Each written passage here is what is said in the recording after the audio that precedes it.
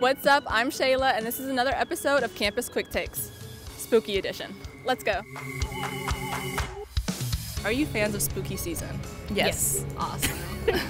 So, what's your favorite scary movie?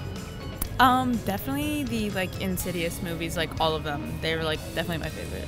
Like Jason 4, I think that's the one where he was at the lake. It's super outrageous, so I loved that one. Thought it was funny. It's a good film series. There has been a new movie called Smile. I watched that. I've seen trailers for that. It looks so creepy. I'm kind of scared. It is pretty creepy, to be honest, and I was scared the night I watched it. So what's the best Halloween costume you've worn? I was a vampire one year. I had blood all over, and there was a little machine where I would have it squirt out, and I would scare the little kids with it.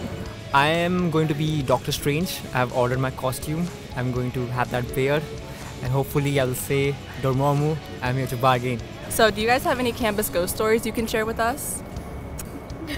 Eastern Shore Hall is haunted. Eastern Shore Hall? Yeah, you can't change my mind. Oh, wow. Okay. Wait, did something happen or somebody told you a story? There's stories, but the water fountain will go off on its own, haunted. Oh, okay. I have not heard or experienced anything. No? Just midterms. That's haunted. That's all we have for you guys today. I'm Shayla, and this has been Campus Quick Takes. See you next time.